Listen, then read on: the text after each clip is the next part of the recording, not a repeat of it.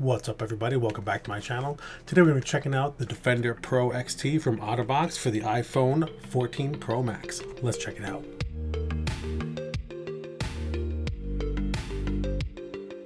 Alright, so if you've been to my channel before, you know that I'm not a super big fan of this case, but I'm hoping that a slight redesign might have made this a contender for something I could daily drive. The packaging looks exactly the same for all the Otterbox cases right now, basically just based on the size of the case inside. This one does list a 5X tested military standard. This is supposedly their toughest case, which should give your phone the best chance at surviving a fall.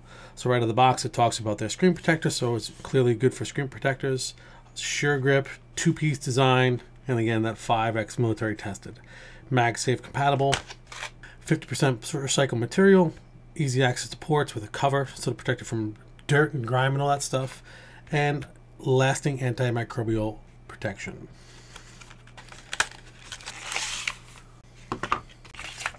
Okay, material has that 5G compatibility label, and it also tells you that there's a holster you can get for this case. Shows you how to put the case on too. So basically spread the plastic on the side, pull the frame out, lay the phone in, put the frame back over, and then press all the way around.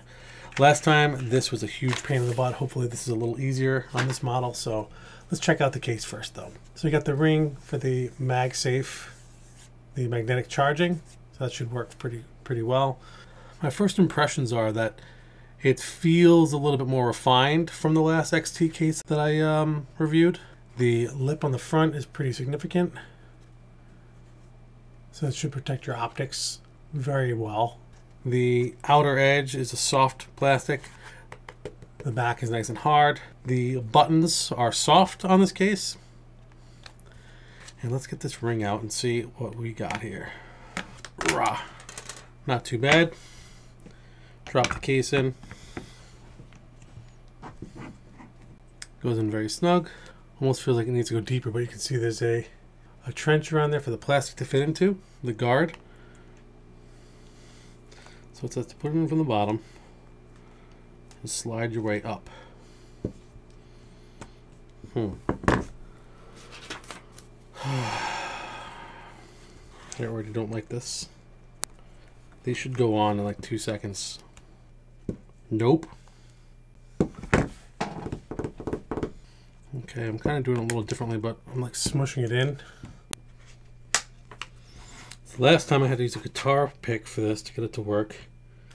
Once you get the bottom in, the rest does go, but this case is infuriating.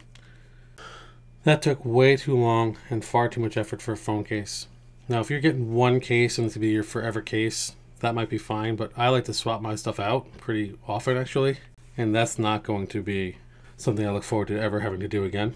But getting past that terrible install experience, the reach into the rocker is okay. Might be hard to see in there, but it's like the top has no yield for your finger, but the bottom does. What I mean is like it curves down so you can get your finger in there on the bottom, but not on the top. They should have continued that here.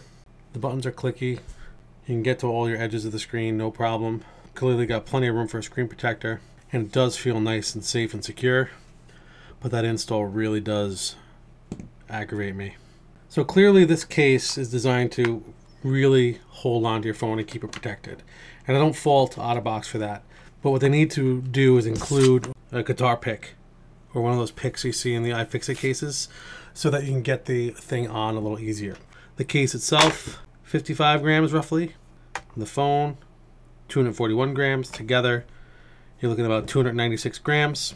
With the case on, you're looking at about 11.7 millimeters tall, and at the rim around the optics you're looking at about 14.5 millimeters height. You're looking at about 87.5 millimeters. So all in all, would I recommend this case? It depends. If you have one case you're going to use forever for the life of your phone and you want it to be as secure as possible, this thing's definitely for you. It's got a death grip on the phone, so it's probably not going to fall out of the case. Plenty of room to get a screen protector on there. It's MagSafe compatible, so it'll definitely wireless charge, and it doesn't look bad. It's got protection for the ports. The cutouts are decent. The toggle cutout could be a little bit better, But if you're looking for a case to add to your portfolio of cases that you use, meaning you're going to be swapping in and out of this case, I would not bother adding this one. It's too much work to get it in and out. It sounds like a trivial thing, but when you have a $12 or $13 or $1,400 phone, to feel like you're beating the phone up a little to get it in is just weird for me.